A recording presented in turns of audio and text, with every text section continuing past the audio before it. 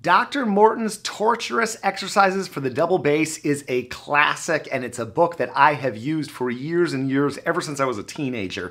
The exercises cover all sorts of different left-hand and right-hand techniques, and it is in a new edition available in our sheet music store, which you can check out in the link below. Let's dig in and chat with Mark about this book, and I'll show you how I use these exercises in my own practicing.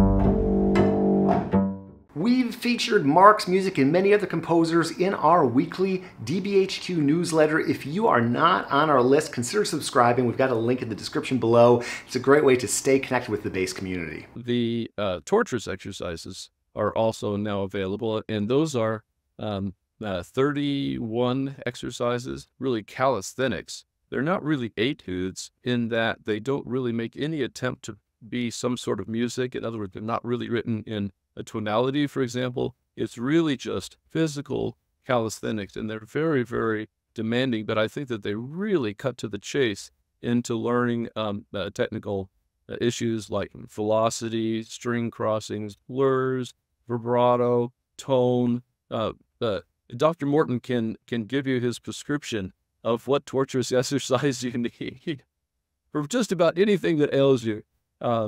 But that book has been entirely translated into Spanish as well, and so I'm excited to make that available to the rest of the Americas.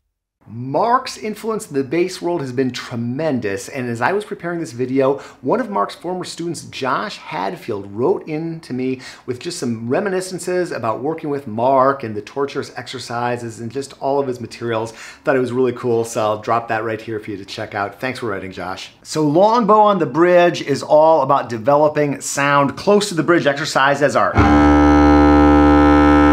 maybe nobody's favorite thing to practice, but so useful for developing your forte dynamic and just your capacity in general on the bass. We're going to play extremely close to the bridge, really 1 to 5 millimeters away from each other. And the longbow fingerboard exercise, we're going to play well above the end of the fingerboard. So we're playing near the absolute edges of the available palette of tone colors on the double bass.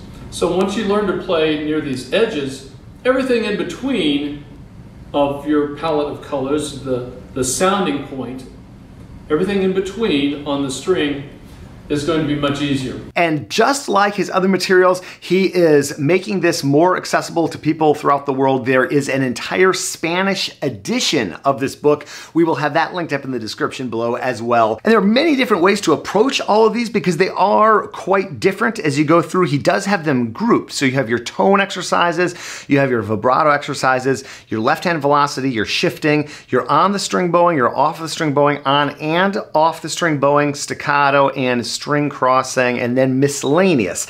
So choose your own adventure. You could do one from each category. That's a good approach, and just keep track of it. I just mark it off on my iPad. You could take an entire category for the week, or if there's one skill you feel just needs some development, find the exercise for that skill and just hone it in.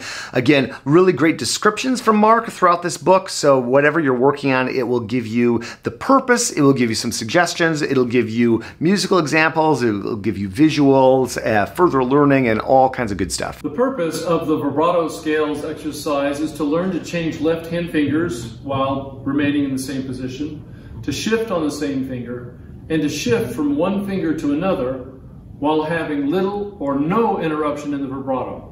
So I'm going to turn to the side so you can easily see the vibrato motion.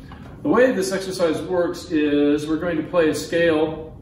Doesn't matter what kind of scale, major, 3 forms of the minor, chromatic, doesn't matter. All the way up one string and then back down again.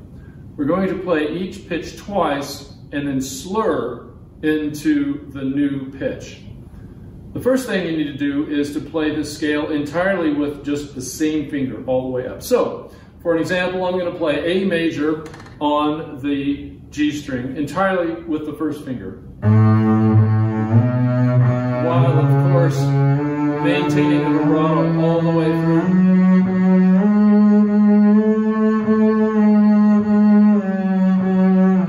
That is the point. All right, now I'm going to play as an example on the D string an E natural minor scale with the third finger. Yes, we're going to practice doing the vibrato on the third finger. All four fingers, 1, 2, 3, and 4. So here we go.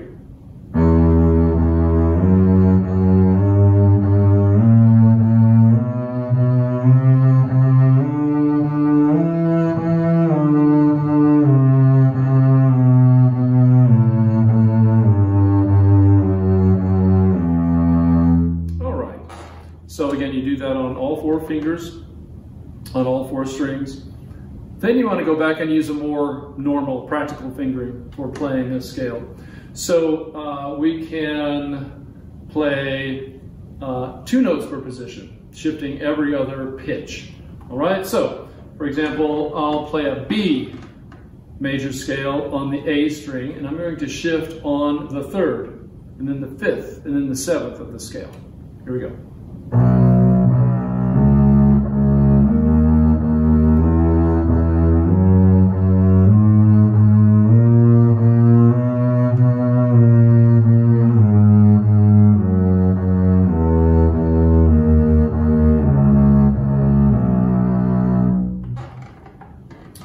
And then I'm going to shift now on the 2nd and the 4th and the 6th degree of the scale. Why not? I'm going to play an F sharp major scale on the E string. Shift.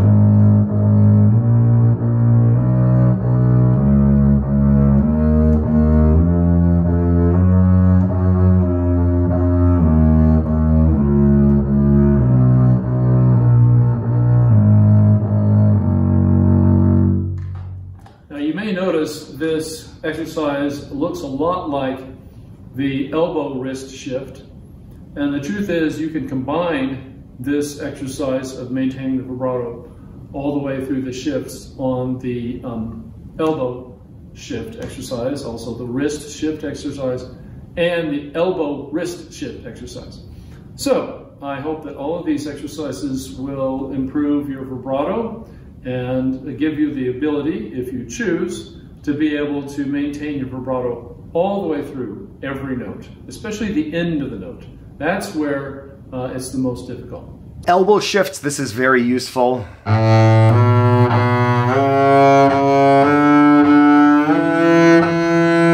The purpose of the elbow shifts exercise is to acquire smooth, quick, efficient, secure, and accurate shifts in the lower register. So the way this exercise works is that we're going to be playing a pentachord, in other words, the first 5 notes of a scale. We're going to play each pitch twice and then slur into the next note in the scale. And we're going to do this entirely on one string, on each of the 4 strings. Now I'm going to turn to the side so you can see my shifting motion more clearly. So we're going to do this entirely on each of the 4 fingers, entirely on the 1st finger, 2nd finger, yes, 3rd finger, and the 4th finger.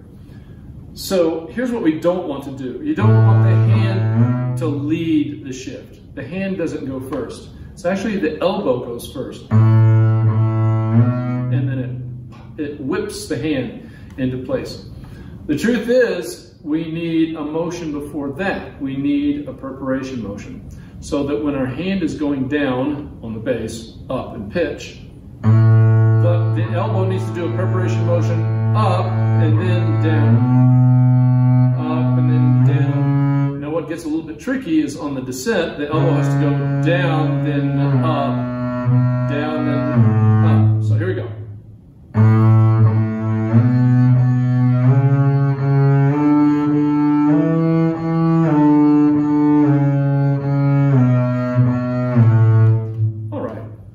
As an example, I'm going to play, why not, I'm going to do 3rd finger E minor on the D string.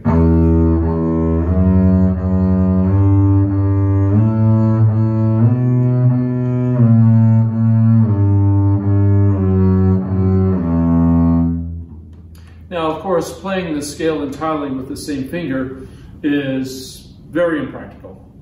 Let's use a fingering that is more likely a fingering that we would use for a scale. So I'm going to play now 2 notes, 2 pitches rather, per position. And for example, I'm going to shift on the 3rd note and the 5th note. So I'm going to play B major on the A string. So I go preparation.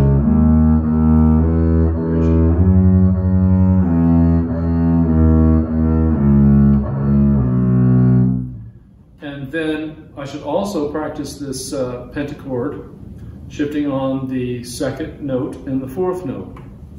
You may have noticed that this exercise looks a lot like the vibrato scales exercise. And the truth is you can combine these two exercises. So you can execute the elbow motion in the elbow shifts exercise while maintaining vibrato. So as an example, I'm going to play F major pentachord on the E string, and I'm going to be shifting on the second and the fourth notes with vibrato.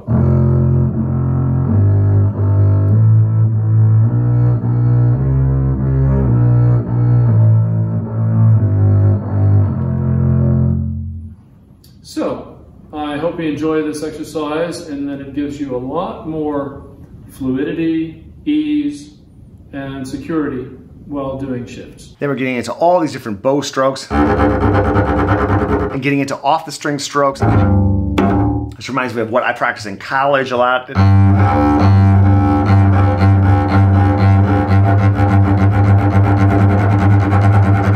One position scales are great. And this is something that he gets into quite a bit of detail in his Miraculous Scales book, which we also have available in our sheet music store. And even developing pizzicato technique. Really a useful book from Mark Morton. I love the title, Torturous Exercises. I remember getting a chuckle back many decades ago when I first discovered this book, and it's so cool that we have this available. Check it out, and we'll see you in the next one.